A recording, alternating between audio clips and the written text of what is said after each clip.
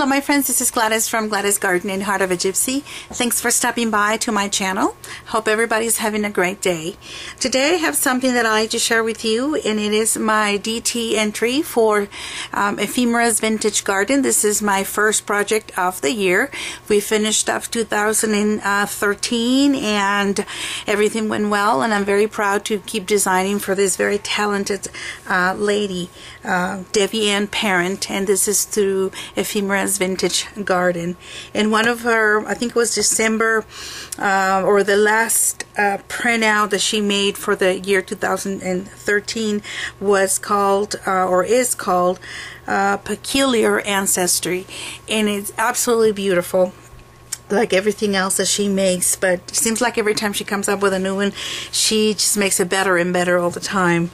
And so it's kind of it's definitely on the steampunk side, but being on the weird side without being so dark, I would say, because I don't think I like the very dark part of the steampunk, but I do like the grunginess and you know, and the elements that she incorporated into it.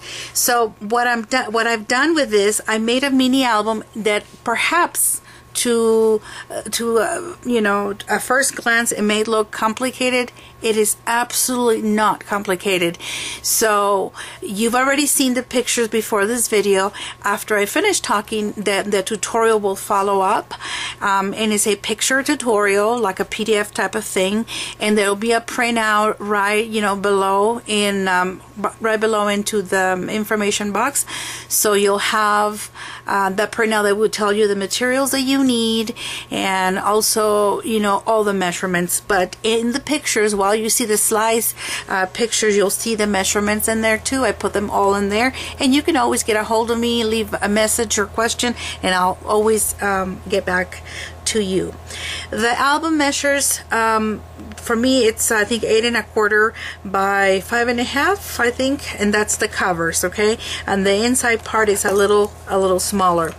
But I'm gonna pace you through it. I don't want to take all your time because you already watched the pictures and then you have to see the tutorial. So I want you to, you know, go through that. But look how beautiful it turned out. I am using Laura by Following the Paper Trails, Stack the Deck spine method or binding method, and I think it's a really good one, and it's going to be below here too. I'm going to put the link in there. I did some adjustments to mine, and you'll have those measurements, but basically it's the same method that I'm using, that I was taught, or I you know, watched one of her videos, and that's how I learned to do that. And I have to say, it's a very simplistic way of doing it, and it looks just marvelous, and it also stacks up very pretty. Look how pretty, and it lays flat, so beautiful. Alright, so that's what I use, and so you'll have that information below. So let me show you what it looks like. This is what it looks like in the bag. There it is. Gorgeous paper, just gorgeous paper. And let me just bring this other one. This is the only thing you're not going to see in there yet because I haven't put it there, but it's part of the paper, and I was waiting for it to dry, and I was too impatient, and I finished the whole thing. So I gotta cut them out and incorporate it into the album, but that's just part of it. So here is the front cover, and then I created this chunky bead charm. This one I had bought it at Walmart a while back, and I didn't know where I was, you know, how or where. It was just beautiful.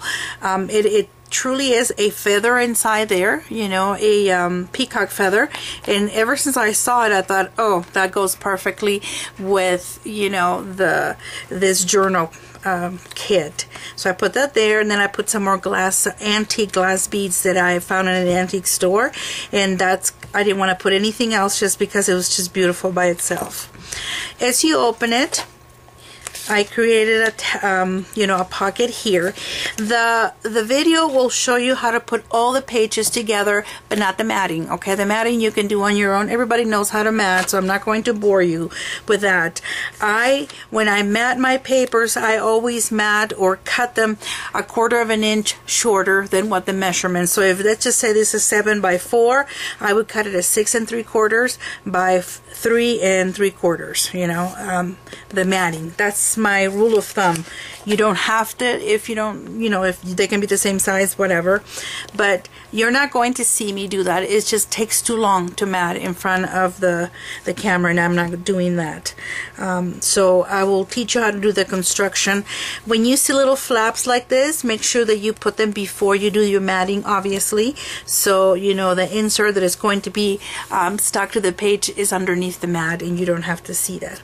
Alright, so we have a giant tag in here.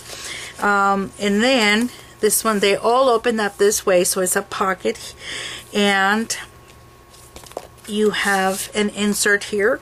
All the pages are the same except for the way I decorated them. Okay, so flap here, and a little one in there. And then this is another page right there. I really like this one. This is part of the collection. She has a page in the printout kit, Peculiar Ancestor, that is like mini Polaroid photo frames. And I thought they were so cute. So what I did, I cut them. And instead of cutting them on top, right at the edge, I left enough so the whole thing measured 4 inches. Then I did a little bit of...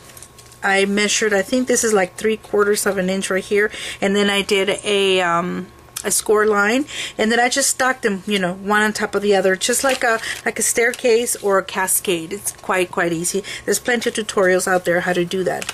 This is a little flap that you insert here before you put this matting here. Then you close it in here, and obviously there's some mat in there. Same thing over here. This one is a little pocket that I created, and then it has a giant mat that you can put in there. And then I put on this side, I made a little pocket in here, and with a little insert for, it's all about the photos really. So you really can put big photos into this album. It just looks complicated. I was just amazed how quick it came together. It's a little on the tedious side because there's the matting part, because, you know, I like it here, I don't like it there. And, you know, when you're designing it, everything, you're changing your mind constantly. But once you have it done, it's, for you guys watching the tutorial, it'll be done for you guys. So you don't have to decide it's done and just follow that. This one I used the Baroque die cut or die by Tim Holtz, and I was watching a video. I cannot remember her name right off the top, but I will put it in the link to below. My friend Lisa from Lisa Paper Passion, she gave me this link to this girl who, this very talented lady on YouTube who was doing some cuttings with a Baroque, and she said, you know, how to use it appropriately or efficiently. And she was using, you know, the ends of this to make this pocket, and then this little ones right here, this, you know, corners, they're just part of what comes out right here. It's like using the whole thing, and look how pretty it really looks. I think it just, you know, very smart lady. So I'll put her link below, and I apologize that I can't remember you know, everyone's name at this point, but it'll be there. So if you guys want to go and check her out and see, you know, how she does what she did. Alright, so they're all the same thing, and you know, I just put pockets wherever I pleased, and more here, more here. You already seen that one. I kind of repeated them because I have 8 pages. When Laura was doing her spine, or her you know, the gee, I'm going blank here. When she was doing her the hinges for her pages, I am so sorry, I'm spastic today, I'm tired. She did only 3 stacked on top of another, so she ended up with 6 pages. I did 4 on this one because I wanted to have 8 pages. So this is a big book without being difficult. Trust me, you'll see the tutorial and you'll agree with me.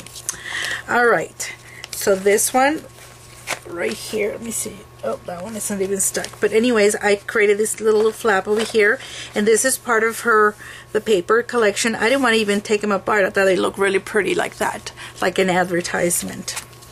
And there it is. And again, there's a mat in here. And I added some other steampunk papers that I've had that I thought they would go with the collection too. My, you know, commercial papers. Same thing over here.